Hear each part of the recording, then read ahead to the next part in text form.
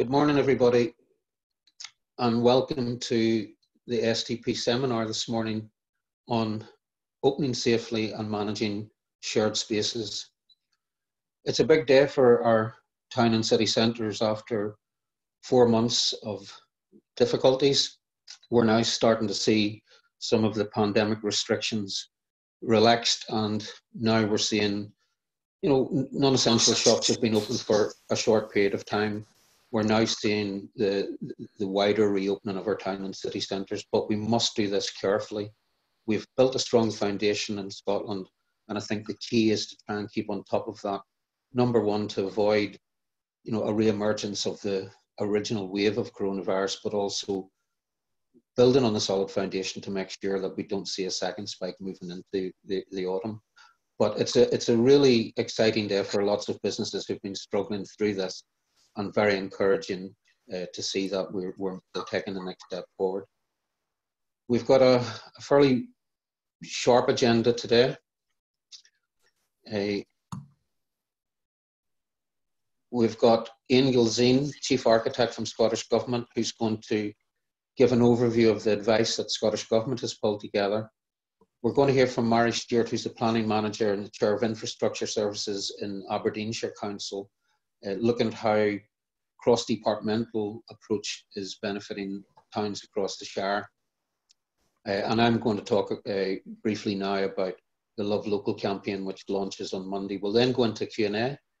So we've got people from economic development, planning, roads, transportation, licensing, environmental health, trading standards. We are entering into what I would suggest is uncharted territory, so we just need to be pragmatic. We need to have forbearance. We need to work together to try and work through all of the little anomalies that will arise, no doubt, over the next few weeks. But the key message here is we have a strong foundation, and we really want to keep that strong foundation and reopen slowly, cautiously, and most importantly, safely. In terms of engaging today, there are a number of ways that you can engage. You can use the chat box, to speak to the delegates that are in the conference today. You can also raise your hand and use the chat box to ask questions. So we'd encourage you, if you have any burning questions, to ask those just now, and we'll deal with them hopefully either after individual speakers. You can indicate who you want to direct your question to or what the issue is. So use the raise hand or chat box. And also please try and promote social media. The hashtag Scotland's Towns, at Scotland's Towns, just to let people know that we're dealing with this. And once the seminar is complete, this will be recorded and put up on the web platform as a digital asset. So as questions and issues arise over the coming week, we can point you in the direction of the advice from this seminar. Very briefly, just to give you a quick overview, I did mention that we are launching the Scotland Loves Local campaign. If there's been any positives coming out of the pandemic, I think some of those are around localism, the return to local supply chains, to local businesses. Personally, I'm now getting milk delivered to my door from the local farmer. We get deliveries of fruit and vegetables from, again, another local business. So we're trying our best to support local jobs, local economy. And now that the town centres are reopening gradually, I think we want to try and maintain that, to try and think first about local. If you're going to have a cup of coffee, could you go to the independent coffee shop?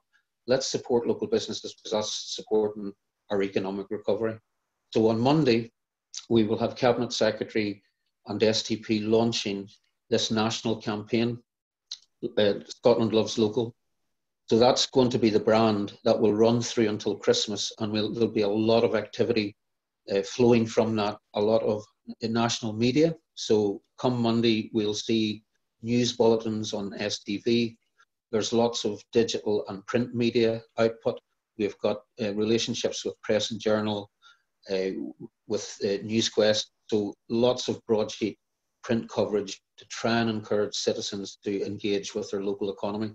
The big opportunity, obviously, as you've already worked out, lots of people will not be travelling en masse back into city centre offices. Lots of public sector workers are still going to be working in a mobile stroke agile way. So these are new captive markets for local businesses to connect with. We've already seen some of these assets being developed through the Scottish Government's funding, the BIDS Resilience Fund, and the current funding, the Townsend BIDS Resilience and Recovery Fund, where lots of loyalty schemes, virtual high streets, digital markets, etc., have been constructed. And again, this is all to try and support local jobs, local supply chain, building resilience to our communities. So we would ask all of you to hook into this campaign and to try and put your own local slant on it. We want to see all 32 local authorities lift this. This is a call to Scotland's citizens to support its businesses, its economy, and just to start thinking about sustainability. We don't need to buy everything off Amazon. We don't need to import everything from China. We've got very good products on our own doorstep that we've maybe forgotten about, but the pandemic has reminded us just how important that is. So please do all you can to support this.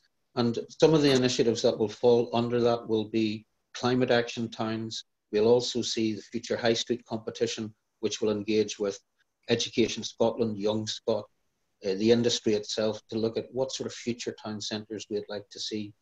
In addition to that, we're also undertaking a fundamental review of the Town Centre Action Plan. That was launched by Scottish Government a couple of weeks ago. It's been chaired by Professor Lee Sparks, who's also the chair of SDP. And we've had our first meeting, inception meeting. And again, that's looking at how we build ambition into a renewed Scotland. How do we build renewed town centres with new focus, dealing with the changing demographic, thinking about the housing needs, thinking about climate emergency, about the need for more digital resilience, etc. So that is due to publish in the autumn, and I think we've already been recognised in Scotland as having some of the best policy globally.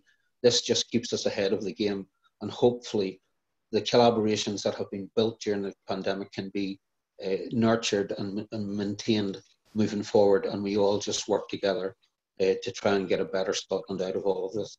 So without further ado, it gives me a lot of pleasure to introduce Ian Gilzine, Chief Architect of Scottish Government, who's been very busy over the last month or so pulling together guidance on how to manage shared spaces within town centres, what's the best practice out there in terms of reopening safely. So I'm going to hand over now to Ian, and Ian will be happy to take some questions if you can use the chat box facility once he's finished his talk.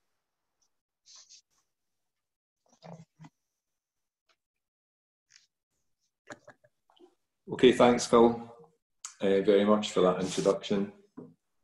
I've got some slides just to cover the various points in my talk, and you referred to the Safer Public Spaces guidance that we have pulled together, so I'll base the talk around that guidance, but it does flag up a lot of the issues you've just referred to. The guidance itself is based on UK Government, Ministry of Housing for Communities and Local Government guidance that was produced to help manage the safe return to our high streets and urban spaces. But we decided to adapt that guidance to more directly suit Scottish circumstances, and I'm glad we did that, because there has been a divergence in various approaches between England and Scotland, so it means that we've got a document that's much easier to update for our own purposes. It also dovetails with other guidance, sectoral guidance, such importantly retail and the Transport Transition Plan. And this guidance was published on 29th of June to coincide with retail non-essential shops reopening. And I think your own feedback, Phil, on the guidance from others was very helpful in developing the guidance on how we put this together. So I'll move on to slide 2. And just, yeah, there's just a reminder of how unprecedented this situation has been. These were photos I took myself about 1.5 miles from where I live in Edinburgh. And this was it toward the end of lockdown, and just, you know, seeing scenes you never seen, the high street in Edinburgh, U Street, with no tourists, nobody there really at all. And on the other hand, you know, these spaces where important, our green spaces, our guidance covers that, for exercise and for physical activity. So the kind of importance of the outdoors, and that includes public spaces, has been really magnified, the quality of our spaces and how important that is at neighbourhood level as well, the quality of our streets and local shops. So so as lockdown eases, things will change, and I think that's the tricky part, is balancing the need for you know public health and kind of suppressing the spread of the virus as we've been doing, with the need to generate and sustain our economic base and get that moving again. So we've also got the opportunity to think of things differently in the future, going from temporary interventions that are happening now into longer term change. So I'll cover a bit of that in the talk as well. So the next slide, thanks. So just going to talk through the guidance itself. It sets out some of the principles about managing public spaces in different settings, including high streets. It helps to identify the key issues that need to be addressed and the sort of interventions that might be helpful. So there's a decision tree that allows a sort of checklist approach to be taken, and any kind of key challenges identified. So it's a bit like other guidance in terms of, it's a bit like a risk assessment to say, where are the kind of challenges going to happen, where are the pinch points, where are we going to have problems with queuing, physical distancing, and these sorts of things. How can we deal with issues around that accessibility? So the next slide. And that goes into the management of these spaces, urban spaces, urban centres, high streets, and starts to give examples of the interventions that can be introduced and how they might be applied, the various issues that need to be thought about. So as I've mentioned, that will be to do with queuing, movement, widening pavements, providing extra space for pedestrians for physical distancing, introducing cycleways, really important to have that emphasis on active travel, given the public transport's not going to be operating at full capacity for some time. Accessibility, I've mentioned, dealing with street furniture and clutter, signage and marking. So there's a whole range of issues that need to be thought about, and there's lots of advice and the sort of interventions that can be helpful here. So the next slide. And this is a section that we added in, which is additional to the UK government's guidance. We were really keen that that issue around active travel and mobility was addressed more fully. So we started to develop our own diagrams just to show how space, especially because we got some feedback that the document seemed to be very focused on large urban centres English guidance. So we tried to develop some schematic diagrams that, you know, would be relevant to Scottish high streets.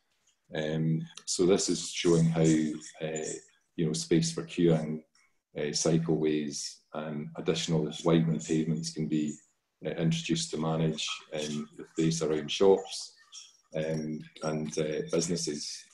So hopefully they're you know, diagrams which allow you know, that can be adapted to suit individual circumstances. But health and well-being is really, I think, important in all of this, and the encouragement of walking and cycling has been a key factor in our thinking in this section. So next slide. Yeah, this goes into almost like the you know, the next sort of area of interest, which is with hospitality opening up. Our high streets will be even and public spaces will be used perhaps in new and creative ways to accommodate you know, outdoor hospitality, drinking and eating and so on. So this is showing how that could happen, you know, with the kind of idea of the taking over parking spaces to provide little pop-up cafes, or indeed, you know, street closures to create a new kind of public spaces that accommodates, you know, that kind of activity as well as movement, pedestrian movement. So hopefully these are kind of helpful kind of suggestions, and can be adapted to suit different circumstances. So I think that's all the slides I've got. I think just in summing up, I think the shop local campaign is really welcome. I think there is a lot of, as Phil was talking about, we need to rethink how our urban centres and high streets will operate. Home working, you know, is going to have a longer term impact on this, at least over the next few months, and potentially longer term.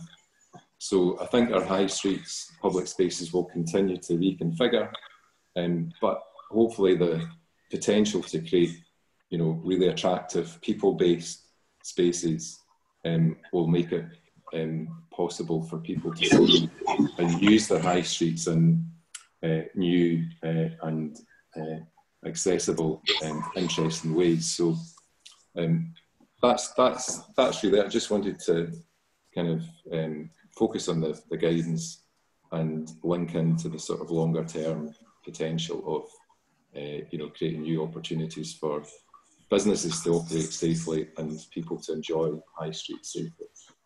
So that's it, Phil. Thanks.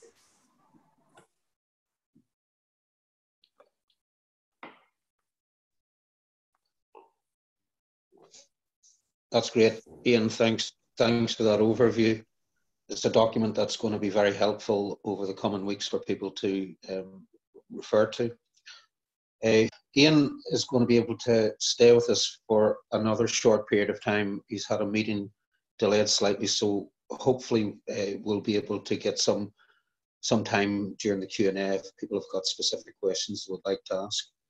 So without further ado, I think this is probably just as valuable in terms of when we get down to the local level. So we've got Aberdeenshire. Mary Stewart is the head of Planning Infrastructure Services, and I think there's a brilliant case study here just to show other local authorities how collaboration across departments can actually help businesses, because we've seen this from down south where they opened up a wee bit earlier than us. In Northern Ireland, the same. Lots of issues started to emerge around licensing, trading standards. These are all different departments within local government. And, you know, one of the frustrations that we hear even before COVID is getting the right person in the council.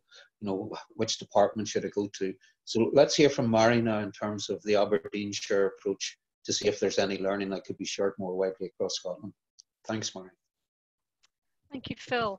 And thank you all for the invite this morning. We're obviously very happy to come and speak to you all about what we've been doing to support our businesses in Aberdeenshire, but in particular to focus on as you say, the multi-service group approach that's been set up, and to assist these businesses to reopen, obviously in the wake of the easing of lockdown, and as we work our way through the Scottish Government route map. Firstly, I will give a brief scene-setting overview of our strategic team, which is the reopening of businesses. So I have slide 2, Alison, which should be, yeah, that's you, thank you. And yes, so very briefly, during lockdown, Aberdeenshire Council established a cross-service infrastructure strategic group, and this was to enable businesses to reopen within Aberdeenshire in line, as I said, with the Scottish Government route map and the associated phasing. And this was essentially to allow business owners to seek assistance, to get easy access to advice and information, and to make contact and speak to relevant council officers directly, and also to direct inquiries, most importantly to one single email address, and also to receive a one council response. The next slide, please, Alison. So before I continue, it should be said that the Council has been fully occupied in supporting businesses across Aberdeenshire in many ways anyway, and this group is only one such strand delivering a specific service. And this slide indicates that the breadth of work that has been, and support that's been offered, and it's still being offered the Council's Economic Development Service in particular, and Economic Development colleagues are obviously here today to answer any questions. So you can see on this slide there's a variation of work that's being carried out by the Economic Development Service. There's lots of partnership work, and there's a couple of specific Aberdeenshire Council funds. One being the Brass Fund there. There's also relocation of monies to the town centres, and I'll go on to later. We've also had business focus webinars to be held for the business community. So a lot of work has been ongoing and still is ongoing to help the services in the Shire. Next slide, please, Alison. So what was the aim of the group? Basically, the aim of the group is to deal with inquiries strategically, making the process of reopening as streamlined as possible, and to help reduce the timescales on any necessary decision-making processes. This is in line with the government's desire of flexibility in approach and pragmatism in solution finding, and considering the difficulties for businesses in reopening while having to adapt their ways of operating once they've opened. I would say that a balanced approach has had to be taken, and that's appreciating the remit of each individual service and obviously their respective regulations and guidelines. And I will touch on this slightly later when we're looking at any potential barriers that we've come across. So in effect, our offer to businesses was to give them the ability to direct their inquiries to one space, i.e. one submission, no form filling, and to receive a one council response to assist them in moving forward. So where did this come from? I suppose as easing of lockdown became a reality and phasing was progressing through the Scottish Government, there was a real recognition that businesses in the Shire were looking to reopen, but obviously in a different way. They're wanting to adapt their way of operating, whether to look for more scope to operate outdoors, using areas of open space, car parks, pavements, and other areas. And it's fair to say, with some exceptions, these were largely relating to the hospitality sector. So why was a team pulled together? It was noted that piecemeal inquiries to different services started to come in. It became apparent that multi-responses by multi-services to one business was not going to be particularly streamlined and efficient for either party. And there was bound to be a lack of consistency in approach throughout the Shire. So it was obvious that a more collaborative approach was required, and time was the essence for these businesses to organise themselves and to get themselves up and running for opening in line with the Scottish Government phasing. Next slide, please, Alison. So how was this done? Well, first of all, with great speed, we really recognised that, as I said, time was of the essence, and we didn't have much time to get this up and running to enable businesses themselves to get up and running. So it's worth reflecting on one of the Council's priorities, which I've put up in the slide here. And that's basically the priority which indicates that as a council we take informed decisions as close to the action as possible. So we're talking about decisions in areas, in local areas, really close to the action. We use information and skills to make the right things happen. We have freedom to make sensible decisions, and this is supported by senior management. And I think most importantly and most relevant for this particular project is that we are involved in making sure that we have as few rules as possible, and our ways of working are as simple as they can be. And this priority, I have to say, has really come to the forefront during the COVID crisis. And this really helped in getting this group up and running. There's a quick turnaround, there's a simple way of working, and getting all the relevant services and people on board, recognising the benefits of doing so. So representatives from the relevant services were brought together. Within that group that consists of economic development, licensing, environmental health and trading standards, planning, building standards, transportation, roads and landscape, and representatives from legal services, and also an area manager input within Aberdeenshire. Each service was allocated a lead person to be responsible for ensuring that input from each service was forthcoming. We put together terms of reference for the group, and various pieces of guidance have been produced. Next slide, please, Alison. So in terms of the setup, we used virtual technology. We set up a team through Microsoft Teams. We managed to secure administrative support, and this has proved absolutely vital in keeping the group going. And keeping everything in order to create meetings and to get responses out to the businesses as quick as possible. We set up a one-stop mailbox where all inquiries could be deposited. This was set up relatively quickly. And also we set up a dedicated web page. And you can see the link there. And basically this page provides all the relevant advice and guidance with links to all the individual services, and also all the updating advice, because as we know, a lot of advice and guidance has come from Scottish Government and various other bodies very quickly, and advice was changing. So all updated advice and guidance is also put on that website. We also made use of the various assistance and support tools. For example, the guidance that came from the Scottish Government on service-specific guidance through licensing, environmental health. The Chief Planner indicated in various letters in terms of support and guidance, as was building standards. Transport Scotland put out exemptions and advice on various elements of transportation, for example, traffic orders.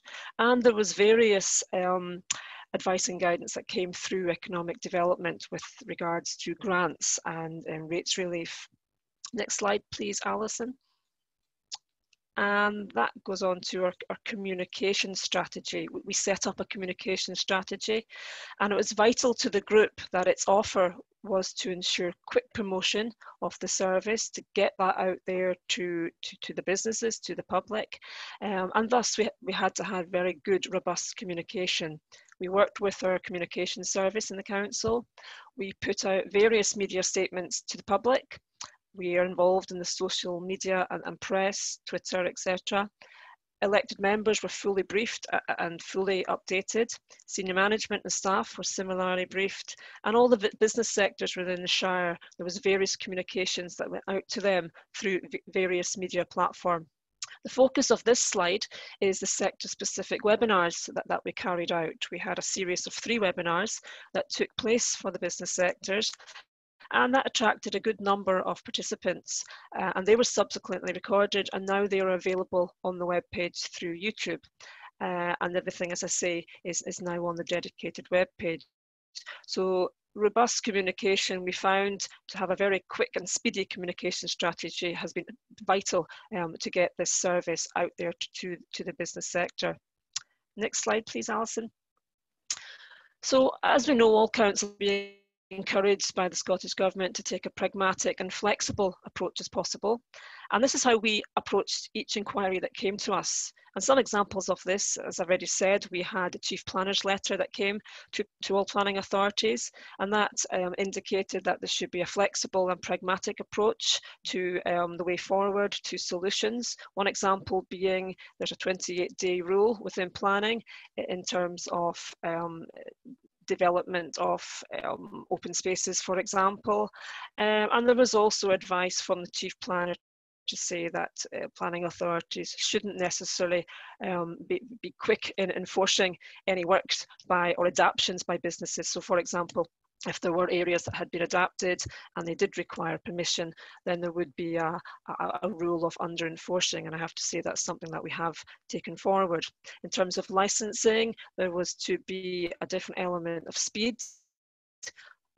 For example, fast tracking of licensing applications, so a very flexible approach. There was direct consultation with licensing officers. As I say, statutory timescales were cut, and there was a lot of promotion for occasional licenses, which have been used and dealt with very quickly by the licensing team. Our legal and estates people obviously have to be involved where we're talking about council-owned open space, and they have been fast-tracking title searches, for example, and they've been looking at offering vacant properties and vacant spaces to businesses looking to readapt their operations. And their environmental health and trading standards. They've been looking at taking balances of approach, giving benefit of a doubt where there's been examples, for example, where a balanced approach has to be taken where a beer garden wants to get up and running, but there is obviously residents and the amenity of residents have to be taken into account. So there's a very pragmatic look forward to these sort of things where businesses obviously have to have the opportunity to be successful rather than just assuming that there'll be noise issues that will affect amenity. So a very balanced approach. And also our environmental health team and trading standards team have temporarily restructured and having a dedicated team dealing with the COVID advice and request, which has proven to be very, very effective. And if I could have the next slide, please, Alison. And this is looking at the benefits. So what benefits have been realised from this exercise, which has not been going that long. It was we've had our first meeting at the end of June, but it's very busy, and the scoping meetings, as we call them, are happening 2 or 3 times a week. Set out in this slide are the main benefits identified to date, and this is all based around the collaborative approach and ensuring that the businesses could get the advice they needed with the minimum of effort and time. We had to ask the question, why should we add to our already stressful situation for these businesses when all they're trying to do is to get their livelihoods back up and running? So obviously a collaborative multi-service approach gave quick advice, decision making in one place, and given certainty to businesses in difficult economic times. Effective signposting, allowing businesses to receive all the relevant advice at one time in a timely manner. And decisions, as I said before, being taken on balance with input from all the other services. So the example I gave was noise impact from a beer garden and the impact that potentially could have on neighbours. All has to be looked at, but a very balanced approach has to be taken. Excellent web support to get information available and updated on a regular basis, along with a strong media presence. We found this to be invaluable. And as was the opportunity to host the webinars, and that gave direct engagement, which was welcomed by the businesses, and hopefully this is something that we can keep doing in the future. And solution finding and creative thinking, and this has been allowed by the council, by senior management through our priorities, and we're very hopeful that this can continue into further work that we do. And the next slide, Alison, please. Yeah, and I think we also had to mention potential barriers. So like all adaptive and reactive processes, where there are benefits, there will inevitably be barriers. And yes, we can already identify the main ones. So in terms of timescales, on occasions, the decisions that have been coming from ourselves as the group have not been as immediate as we would like for various reasons. And then there's also existing regulations and legislation, and whereby there has been relaxations and exemptions, that there's still regulations there that have concerns with regards to road safety. And there are other processes, for example, some processes in terms of traffic orders actually require Scottish Government intervention. So that there have been areas and elements there that we have found to be slightly frustrating. In terms of estates team, there are still legal procedures to be carried out in terms of title checks, and also fees for title checks and legal services there, and there are potential constraints and risks to the council that can't be bypassed. Complaints, the council still have a duty to investigate and act upon complaints and protect the amenity of its residents, and we have had to deal with this. So the businesses are opening up areas and using them as beer gardens, we are dealing with complaints from residents. So no matter how pragmatic and creative we want it to be, some elements remain that perhaps we didn't get the positive response that all parties desired, but we're still engaging and working with these parties to look at more creative solutions for them. And the next slide, please, Alison. I think that's the last one. And this is lessons for future ways of working. And I think even though we've got this team together very quickly and we've been very reactive to a particular set of exceptional circumstances, we do feel that this way of working is something we want to retain and take forward. So we are collating all the lessons that are being learned by this process. As I said, the group has been set up as a response to exceptional circumstances. And probably with all councils coming out of lockdown, we will begin a period of reflection as we start to go forward, and probably in very different ways and in different guises. And we'll all be doing things very differently. I asked the team what they thought were the benefits and lessons, and I think I've put this direct quote up on the slide here because I thought this was very apt. And this quote is, "This is potentially one of the first pieces of work that truly has a one Aberdeenshire approach. Services are more understanding of each other's opinions, and instead of an applicant getting confusing or inconsistent advice, they get a council opinion to consider." It's also worth noting that the administrative assistance has been absolutely invaluable. So also following this, another consideration is, can we future-proof this as a way forward in changing times? Can this type of approach be retained and adapted to provide a service or collaborative service to all of our customers? I think, and I think the team would agree, we hope it can, and we hope that adapting the ways we work and provide services can only benefit from this type of approach. So thinking, for example, pre-application consultations on complex planning applications could well be utilised in this collaborative way. So hopefully this has given a brief insight into what our group is all about and its main aims of objectives. And as we keep on ongoing, we keep on getting inquiries in. Obviously today is a very relevant day for all the businesses in terms of how they can further adapt and open, and we'll be there to assist as much as we can.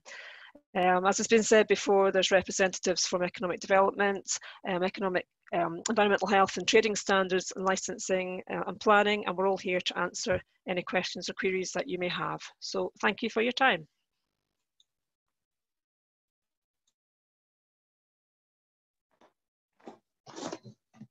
Thanks, Mari. And that was really, really excellent just to see the sort of positive and supportive approach being taken by Aberdeenshire Council. So thanks very much for that overview. Great example of how other local authorities could follow if they're not already taking that collaborative approach. We're now going to go into Q&A. We have got full cast from Aberdeenshire today. So we've got Audrey Meekie, who's the Town Centre Executive. Audrey has worked closely with STP over the last number of years.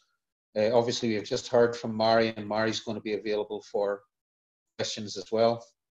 We've got Martin from Transportation and Roads.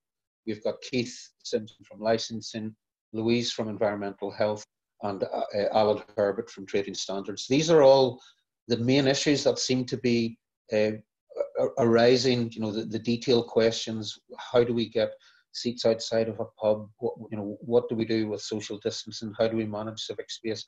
These are all the sorts of questions that our colleagues should be able to answer for you. And again, this seminar will be recorded and available as a digital asset moving forward.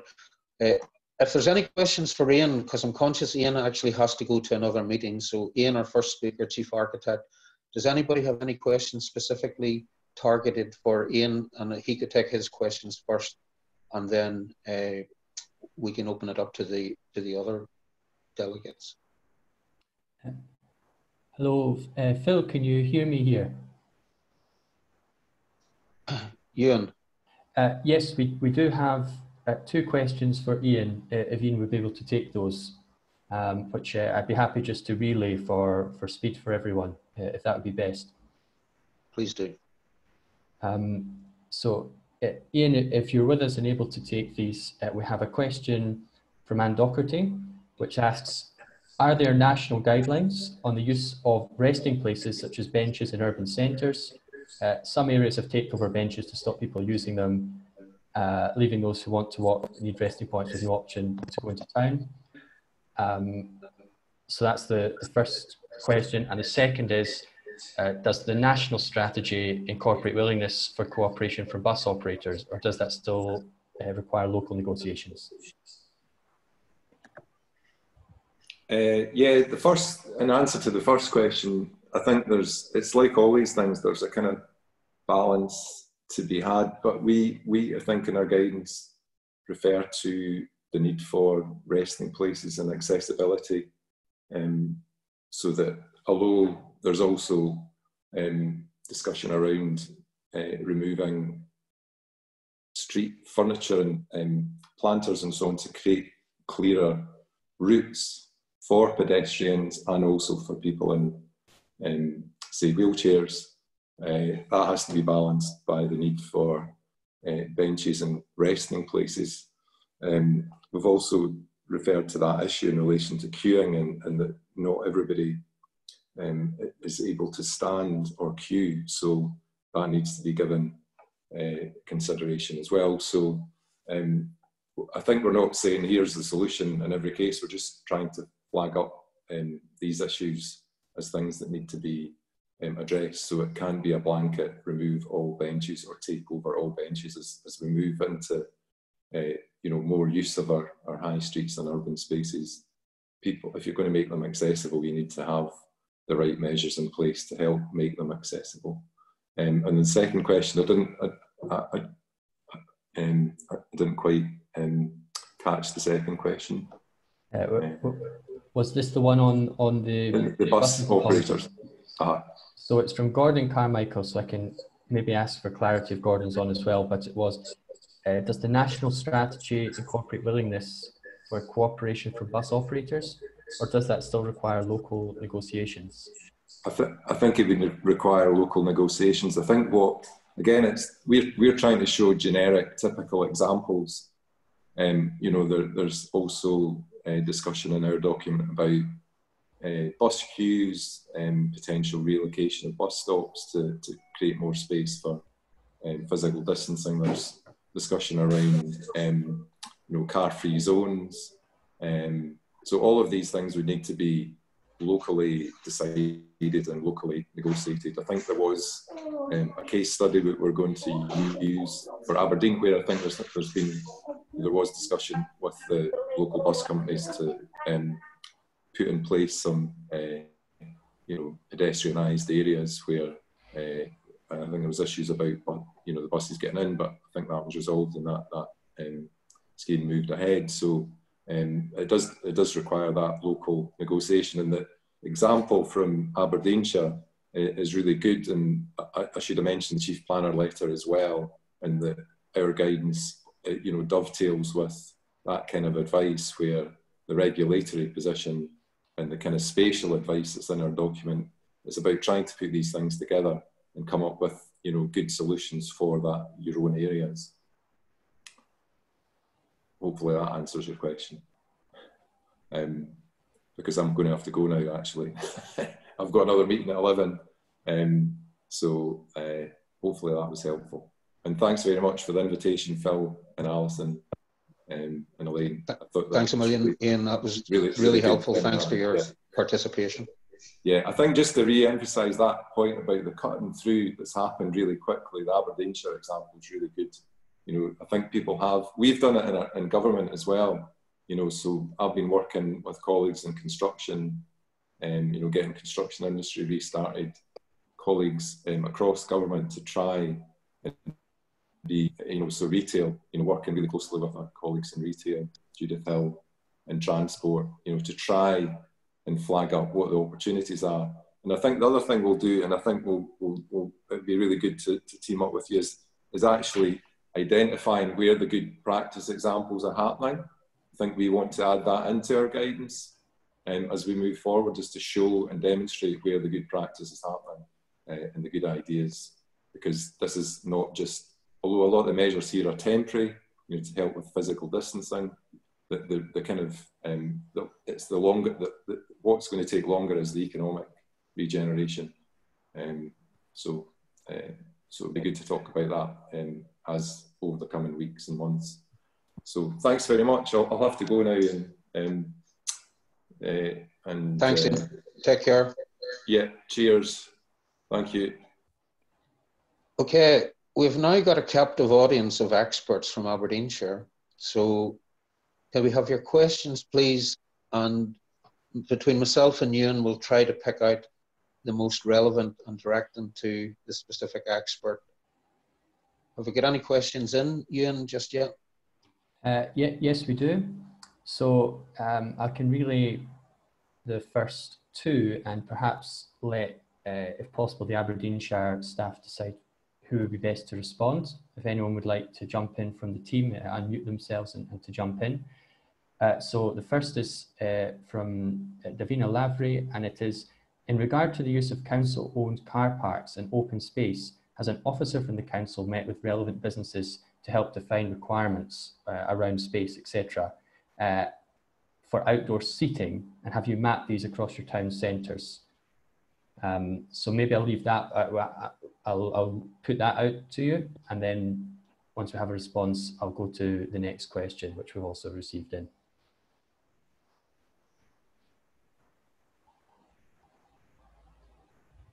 Who's best placed in the shower to answer that one? Hello, sorry, it's Martin Hall. I was just trying to find my unmute button. There we go. Grand. So in terms of car parks, Aberdeenshire Council, we tend to manage car parks in our town centres through our traffic order, temporary our car park traffic orders.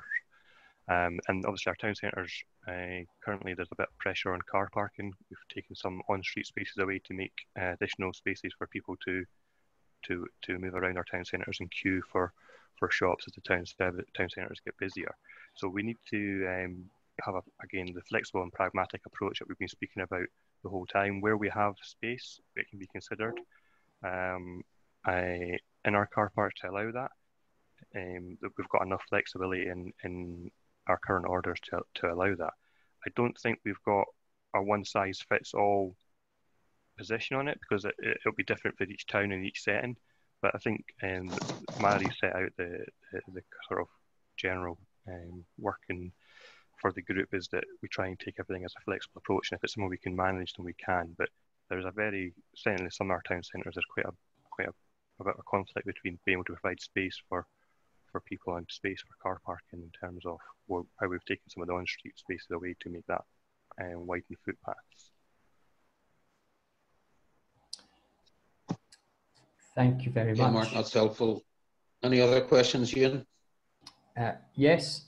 So we have from Colin Love, any tips on engaging with the business community in towns or areas where no formal business groups exist? And he adds that the same issue in West Aberdeenshire Council in areas where there aren't any formal business groups, and one-to-one discussions have been started with key businesses, but it is time consuming. So does anyone from Aberdeenshire Council have any tips on that issue?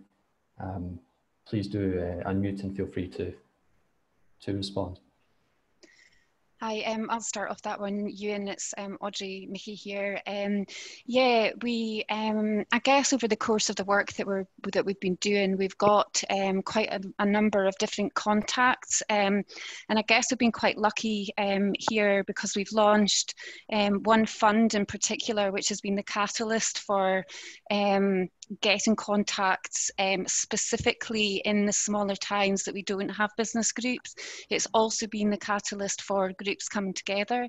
So we launched our Phoenix Fund, which has offered up between 5,000 to 10,000 to business associations or business groups to come together, with the main aim being to encourage empowerment, collaboration, innovative, creative thinking, and to get town centres working together to come up with a range of activities. So this has helped us with a contact list. It's allowed us to get communication with community councils or some of the smaller business retailers within the small town centres, and that has really worked. We've also been using a lot of social media platforms to promote the strategic group work that we've been doing, and that's been shared a lot between community councils. So I'd say the tip is I guess just start building up your contact base. We've got a very, very good contact with the larger towns, and we meet frequently. If there's anything, you know, we've pulled in the larger town centres to look at initiatives like the loyalty card. We're looking at the Shop Happy app, and rather the towns do that on an individual basis. We've got a really good contact list for pulling those together, which we're just now starting to move out to those smaller towns. I don't know if that gives a lot of tips, but I guess that's what we're doing at Aberdeenshire. No, that's really helpful, Audrey. Again, many towns won't have a chamber, a business improvement district, a traders group. So sometimes channeling information through the Federation of Small Business, but don't underestimate the power of local print media. Lots of businesses do pick up their local press, and Oban is a fantastic example where they've block booked the central 4 pages of the Oban Times, and they use that as a communication mechanism. So it covers all businesses, whether they're in the bid or whatever. So don't forget about local press. It can be very helpful as well. Ewan, we've got time for a couple more questions. Have you got anything yes, specific for some of our Aberdeenshire colleagues? Absolutely. So another question that's come in from Derek Harper is for all the Aberdeenshire officers. Can you give an example of working with community anchor organisations in developing or working with your One Aberdeenshire approach? So really any insight as to how the council's worked with community anchor organisations as part of your approach over this time? Wanda, do you want me to take that one, colleagues? Okay, this is Reid Hutchison. I'm the Community Economic Development Coordinator. So in Aberdeenshire, we've got a kind of quite a long-standing relationship with a number of development trusts and also rural partnerships. So one of the things we did very early on with the service level agreement was on the 18th of March, almost at the kind of beginning of lockdown, we actually very quickly extended that SLA for the 6 months so that they had the confidence to go out and start being part of our community resilience response. And then actually subsequently in June, we went to an Infrastructure Services Committee basically to get the Council's agreement that we actually would extend that to the end of this financial year. So we've really, in a sense, taken away the pressure of their survival or would they be furloughing staff, so that actually they, along with ourselves and other community partners, can really start to work closely with community anchor organisations and the wider community, and especially, obviously, our residents who are at risk. Okay, thanks. Ian, we'll probably time for another 2. I'm just having a quick look. So we're having various thoughts coming in, such as should Scotland develop a pop-up shop model? Many business. So that's more of a general question. We've not had more specific ones in. I would perhaps invite if any members of the Aberdeenshire team have thoughts on those questions we've had in so far that they weren't able to add at the time, or indeed anything else they would like to add about guidance or tips from their own areas of work, perhaps. Yes, good morning, Ewan. It's Keith Simpson here, the licensing officer. There was a question further up about timescales for occasional licences, which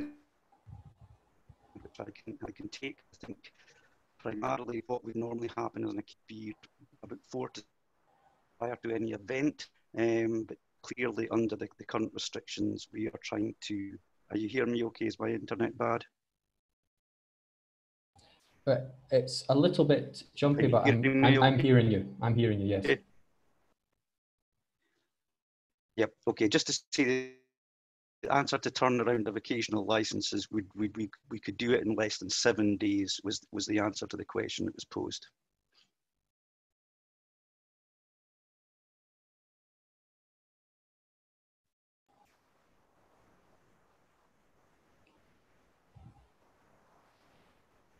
Thank you very much, Keith. Sorry, my internet connection is very bad. Anyone else from Aberdeenshire Council? So I have a couple of minutes and then I can pass back to Phil. Have anything that they wish to add with it to any of the questions asked?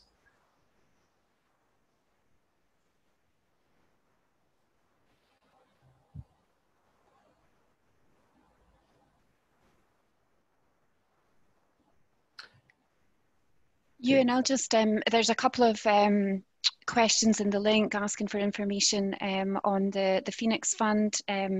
We've put Leslie from Peterhead Bid has kindly put that link in for us. But if there's any other questions or anything, please just let everyone, tell them just to come direct. And I think Hazel has offered to give us some feedback. That would be welcome, Hazel, thank you. Thank you very much. Phil, I'm going to pass back to you. I actually just want to give a very quick response myself, because I see a few people are asking about Scotland Loves Local. How will that be launched? Will there be marketing materials available? And as I'm just working on that myself, if I could just say that the plan is for a full media launch on Monday, so with broadcast and print, as well as through Scotland's Towns Partnerships web and bulletin and other channels. And then, yes, as part of that, either on the day of the launch or very soon after, there will be marketing materials available that people can draw on for their own local campaigns and circumstances, and we'll be communicating that through Scotland's Towns Partnerships newsletter list. So if you're not on our newsletter mailing list, please do sign up via our website to get all of that information, and contact us with any other questions as well. Phil, if I may just pass back to you.